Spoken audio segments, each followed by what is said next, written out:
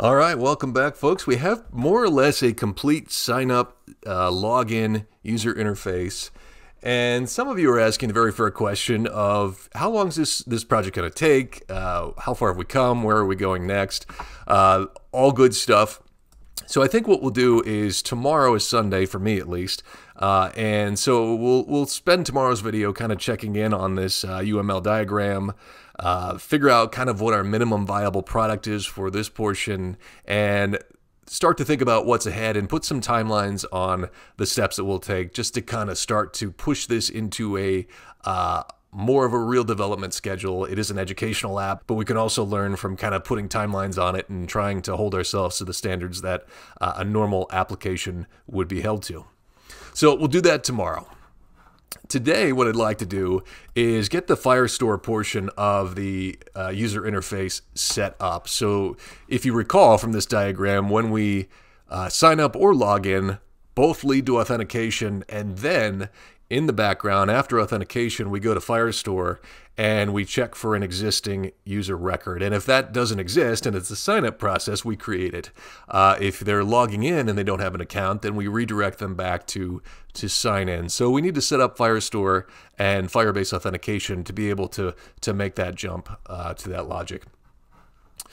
And so what I'd like to do first is define a model for our user. So in our SRC folder, what I'd like to do is create a models folder. And we're going to create a user.dart file in there.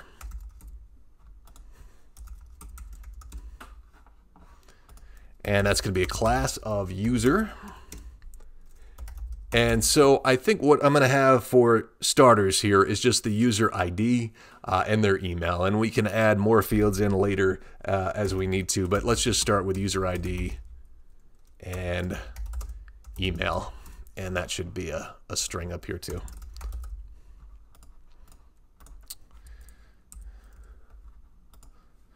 And we need a constructor. So we'll do a name constructor. So we'll do curly braces and this.email and this.user ID. And then because we're dealing with Firestore, we want to be able to take our Dart object and turn it into a map. And we want to be able to take maps and turn them into Dart objects. And that's how we're going to interact with Firestore. Firestore deals in maps. Our application is going to want to deal with Dart objects. And so we need to convert them in and out of those formats.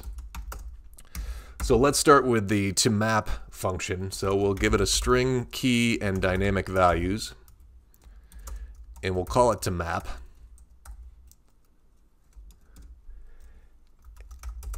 And we will just return a user ID property from our user ID from our object, and email from our email property.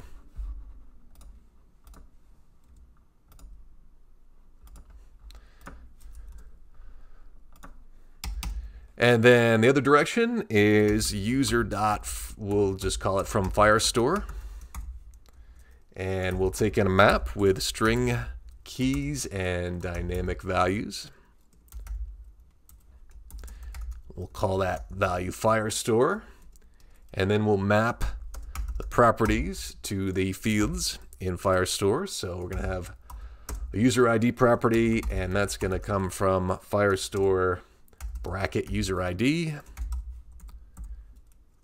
and email is going to come from email, Firestore email, and a semicolon as the last field. That's it for our model. So let's build a service. So in SRC, we're going to build a folder called services. And in there, we're going to have a service for Firestore. So it'll be our service for getting and setting our user records, and also any other records that we're going to be setting in Firestore. So we'll create Firestore underscore service.dart. And it'll be a class with Firestore service. We want to create an instance of our database at the top, so that is Firestore. We'll call it underscore DB. And we'll set that equal to Firestore.instance. And we will want to import Firestore from the package. Like that. And so we want two functions here. We want to be able to set a user, and we are going to be wanting to fetch a user. So we'll do the set first. So that'll be future void of add user. And we are going to pass in our Dart object, which is a user.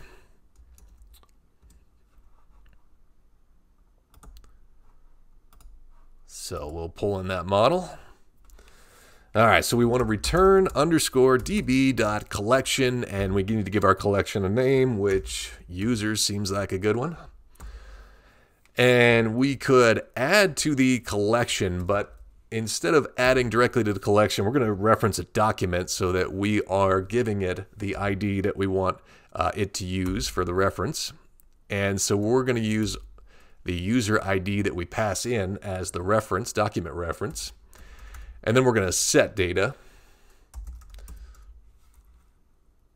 And we will do user.toMap. So we are going to take the user that we pass in, which is our Dart object, and we're going to call on our model to change it to a map. And we are going to put that with a document reference of our user ID so that when we have a user ID, which we're going to get from Firestore, or Firebase, actually, Firebase authentication, we can reference it as the document reference, and we can lightning quick locate that record. All right, that's our add user. So let's do our fetch user. So that's a future of type user. And we fetch user, and we will do it from a string, which is the user ID.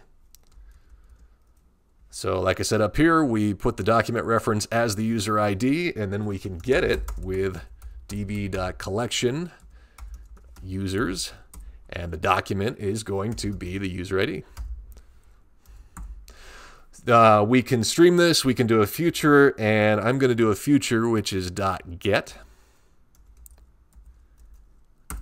Then, and it nicely fills in this, I'm going to expand this a little bit, fills in the rest for you. So we get a value back, which is a document snapshot. So I'm actually going to call it snapshot.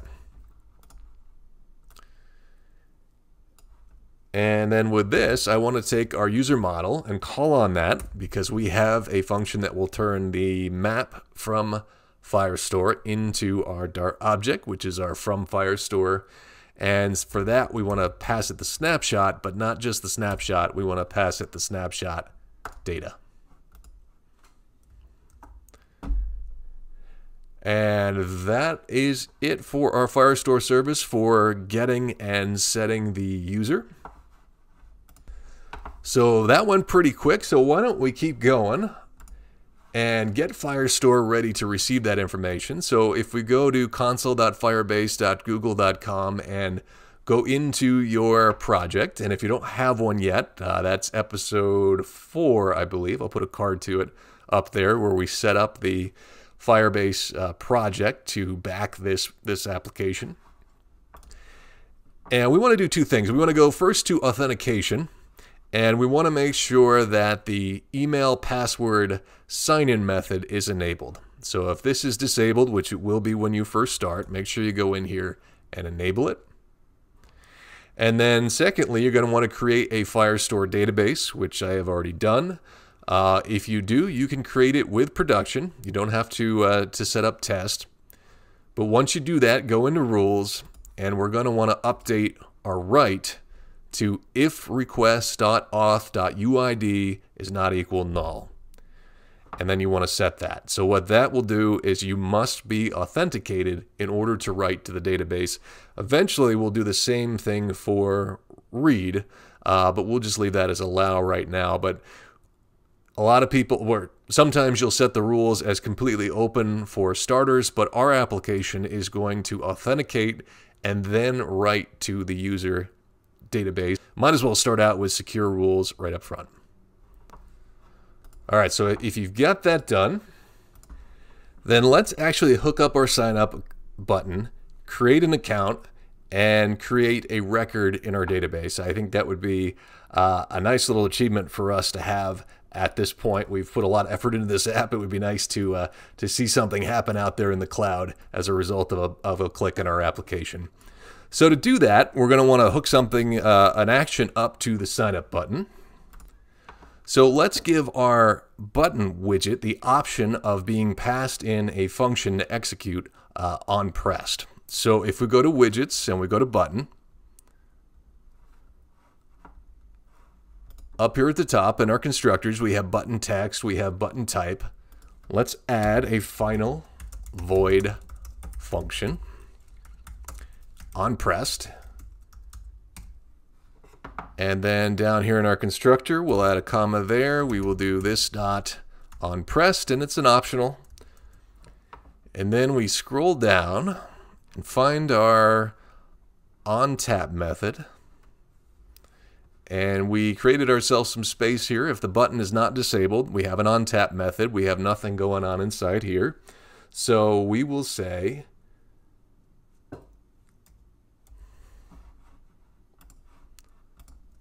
actually, I need to do widget on pressed. So if there's an on press method, execute it on tap. Okay, so we'll be able to pass a function to our button, and we're going to need a function to actually pass to our sign up page. So let's go into our auth block. So if we go to blocks and we go to auth block, let's create a function to attach to the sign up button. So down below transformers, we'll create a new area for functions, and we will create one called sign up email. And in there, just for debugging, I'm going to print signing. I'm going to try to do it. Signing up with username and password. And I'm going to do a try catch block so that if we get an error back, we can do something with it. So we'll do catch error. And if we get an error, I just want to print it for now. What I want to try is I want to try creating the user account, and then I want to try adding it to Firestore. So let's bring in auth and Firestore. So if we come up to the top and we do a final Firebase auth underscore auth Firebase auth dot instance,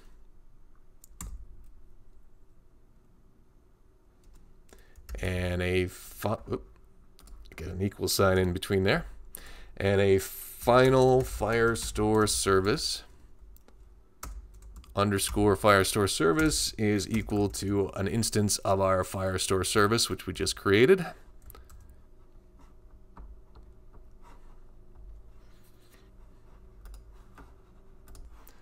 So then down here in our sign up function, we can call for an auth result, which we'll call auth result. And we will await underscore auth. We got all kinds of options here we can do with Firebase auth, but we're going to create a user with an email and password. And so the email we're going to pass is underscore email dot value dot trim. I'm going to trim it again. Those spaces tend to sneak in there. And then for password, same thing there. We're going to do password value dot trim. This is going to need to be an async function, so we'll add the async keyword. And in our auth result, this is going to create the username and the password. It's also going to log us in. So we're going to get back a user, and that user is going to have a user ID.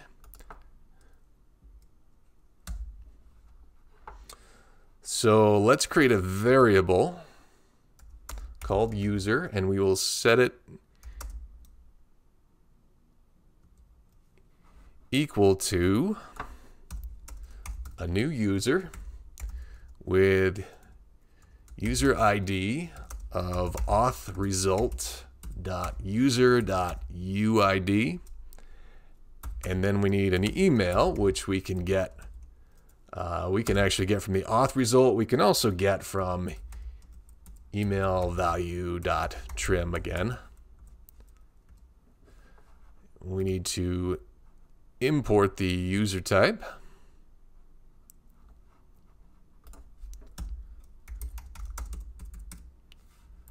Let's see, we go to models, user.dart.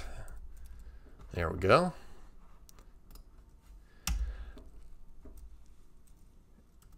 And now we can pass that user to Firestore. So our Firestore service, we will add a user, and we will add this user that we just created right there.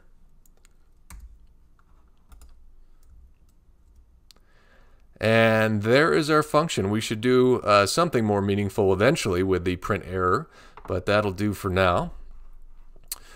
So if we go to screens and we go to sign up, and we find our button, which is our third stream builder down. We added a button text, we've added a button type. If we go after the disabled and the comma, we can see we now have another option, which we added, which was on pressed. And so we can give this a function, and we're going to give it the auth block, and it's going to be the function that we just added, which is sign up email. And we don't want the parentheses. We just want to pass the function, not an instance of the function. We can save that. And moment of truth, we will go make sure you're on the sign up page. Add a valid email. Come up with a password that's a minimum of 8 characters. Click sign up. And I shouldn't have shrunk that because can't see the console. We can see signing up with username and password. So if I go back to Firebase and I go to authentication, I can see that I have a new user, which is Andy@example.com, signed in today with a user ID. I go to database, and we have a users collection with a record which has my email and the user ID. So we did it. It's nice to see our app actually communicating with the cloud after all of that work. So I hope you feel good about that. So like I said, tomorrow we'll come back and we'll step back a little bit and kind of look at the big picture and where we're going. Thanks so much for watching. If you are enjoying this, please make sure you subscribe, you like the video, let me know that you're enjoying it. We'll see you next time. Thanks for watching.